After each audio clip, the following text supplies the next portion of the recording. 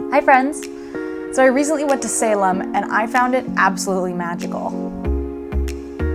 No pun intended. It's a charming, gorgeous place that even if you removed all the touristy, kitschy stuff, it's a beautiful, historic town that I think has made the most out of the horrific things that had once happened there. So of course, I made this my mission to get you to visit Salem for a weekend for less than $300.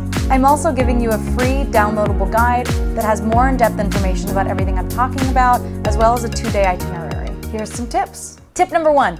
Do not go in October. Salem in October is like Walmart on Black Friday, but instead of saving money, you're actually paying more.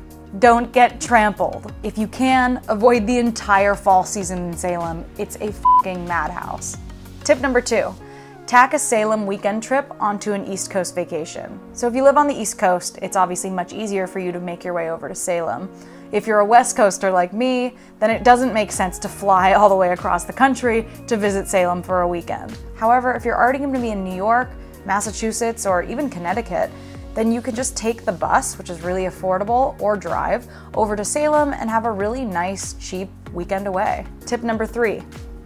AIRBNB. If you know me, you know I'm a major proponent to Airbnbs over hotels. They're often much cheaper, and to me they feel more homey and comfortable than staying in a hotel. I did some research and I found full apartments in Salem that are about $60 to $70 a night, which is really good. Tip number 4.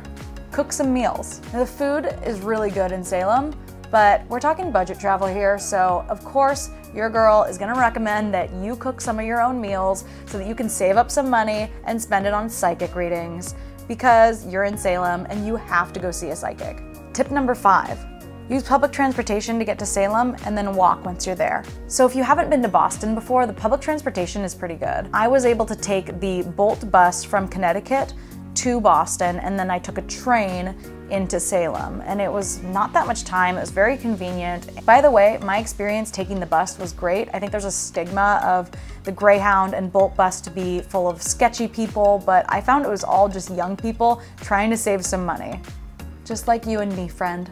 Just like you and me. Now, Salem is a pretty small area, so you can pretty much walk wherever you need to go within 15-25 minutes. When I went to Salem, it was during a big snowstorm. Proof that I have not always been this travel savvy. Yeah, I'm in Salem. It's snowing, as you can see, and it's beautiful, but I am ill-prepared. And I walked everywhere anyway. I was very stubborn, and I walked everywhere because I didn't want to take an Uber to travel for a mile. So if I can do it in the winter blizzard, you can do it any time of year. Tip number 6. Do not get gouged for psychic readings. Just for your understanding of how much things should cost, I found that the average price of a psychic reading was about $40 for a 15-minute reading and $75 for a 30-minute reading. Now, if you're just looking to get the experience of seeing a psychic, then a 15-minute reading should be fine. When I was in Salem, I did 2 separate 15-minute readings on different days, and I thought it was fine. It was plenty of time. My questions were answered, and it was really a fun experience. Tip number 7. If you want to visit the Witch Museum, do it first for some background on the witch trials.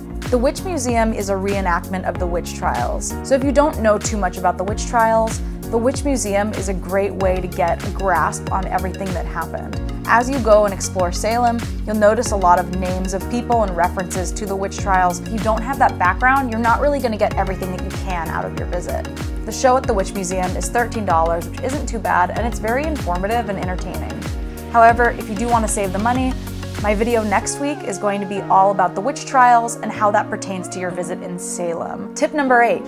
Get lost. Some of the best things to do in Salem are completely free. Wander around the town, check out the graveyards, check out the shops, and just explore and find new things. So I hope this was helpful to you.